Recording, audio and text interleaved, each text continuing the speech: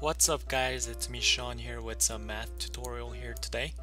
And today we're going to learn how to factor using a difference of square property. Okay, so let's get started. So before we actually go into a practice problem, let's touch what is difference of square. Okay, so difference of square is pretty much difference means subtraction, isn't it? So difference of two squared terms. So that looks like one term that is squared minus some term squared. So that's why we call this a difference of square. Difference meaning subtraction, square meaning square, like the two exponent. Okay, so when you see this kind of term here, we can actually convert this into factored form right away. So that's why we call this a property. So we can convert this term into a minus b and times by a plus b in parentheses. So if you memorize this here, you'll be really good on the test with this part, pretty sure.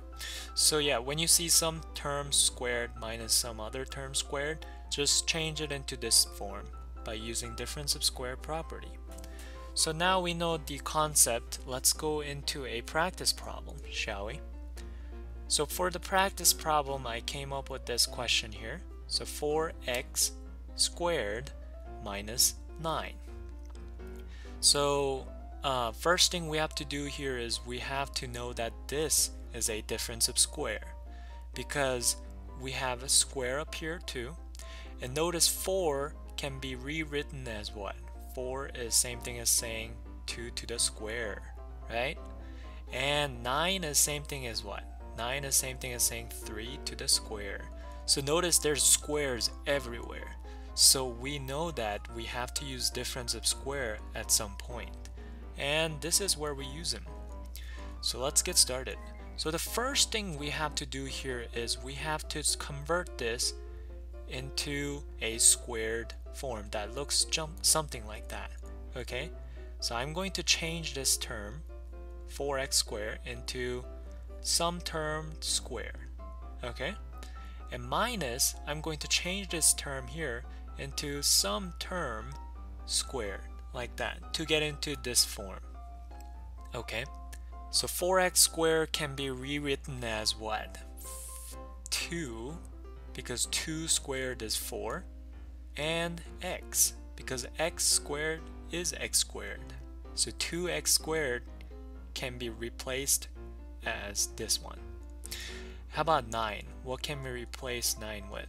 We can replace 9 with 3 squared. So notice this form right here looks just like this guy. So which means what? We can define that a is equal to 2x and b is equal to 3. You don't count this negative sign for the 3 because parenthesis is there. So anyway, so we have a equals 2x, b equals 3, which means we can just use this form here. So we have second step, just use the form. So we have 2x minus 3, because that is a minus b, right? And then what else do we have? We have a plus b, right? So we're going to have another term that is multiplied, but this time it's going to be 2x plus 3. So this right here becomes our answer for difference of square property. Okay, so that's how you use difference of square for this problem. You can pretty much use this with any kind of problem that you see squares everywhere. So go ahead and try this out, and if you guys have any other question, please leave questions on the comment below, and I'll see you guys next time. Thanks.